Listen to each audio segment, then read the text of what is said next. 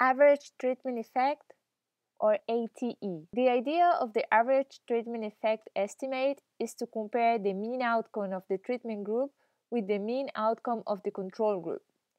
There are many ways to calculate this difference. For example, I can write by sort T. This means within each group formed by T, treatment and control, summarize the variable X dot.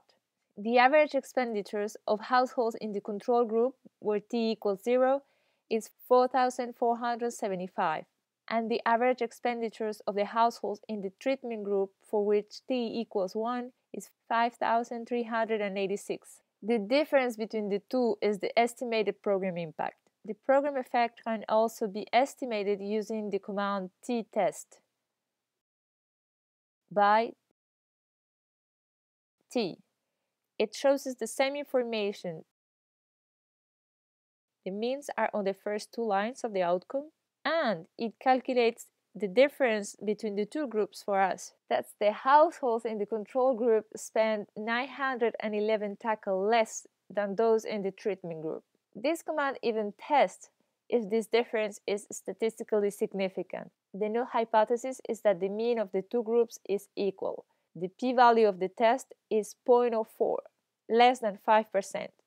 So we do reject the null hypothesis and we say, the evidence suggests that this microcredit program does increase total household expenditure. We did this transformation using the natural logarithm of x dot. Let's see how it's useful. T-test ln x dot by T. We have the mean outcomes in each group and the difference that is also significant at 3% or higher. What is nice about the natural logarithm is its interpretation. The difference is close to 0.17, right?